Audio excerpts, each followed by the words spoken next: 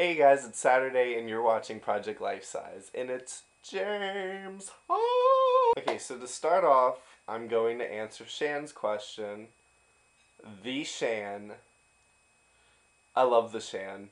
Love her. I love her to death. I love everyone on this channel, by the way.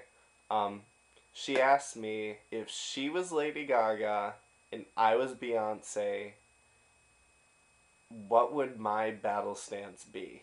I think it would be something from like the Single Ladies music video with her frickin' wrist up.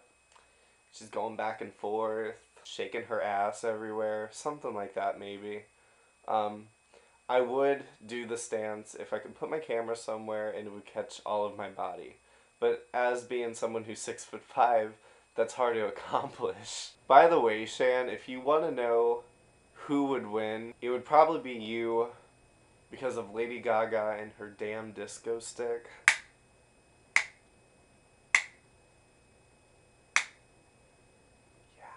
Now, I get to talk about Megan fucking Tonjes. I'm going to try not to go fanboy here. I'm going to try to keep my cool while I talk about her.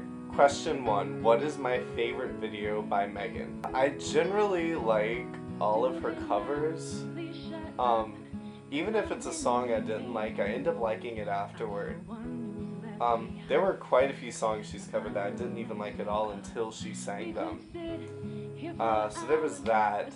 Any video, pretty much wherever she ended up crying, that's horrible, but it's nice to see that someone can release all their emotions on camera. I probably couldn't break down and cry on camera. Probably couldn't. Probably too afraid to. You know what? I have a better answer. I know what my favorite Megan video is.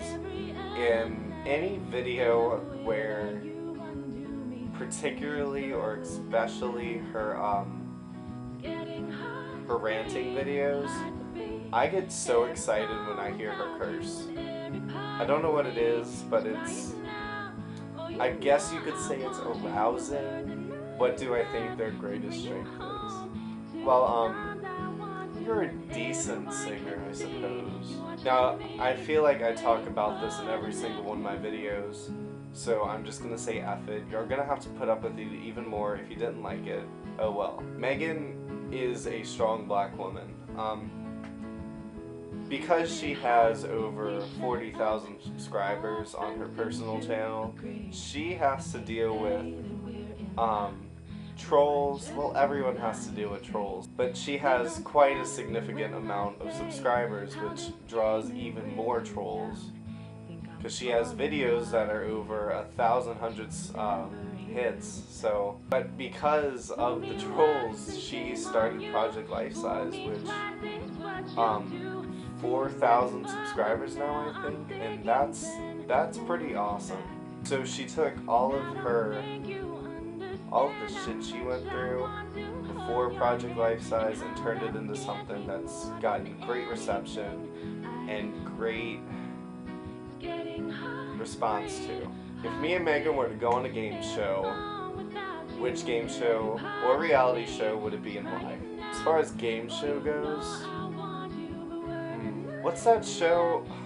Oh, it's that crazy show. I don't know, but it's like a Japanese show, and I guess it came over to America. There's an American adaptation of it where they just do really crazy random shit.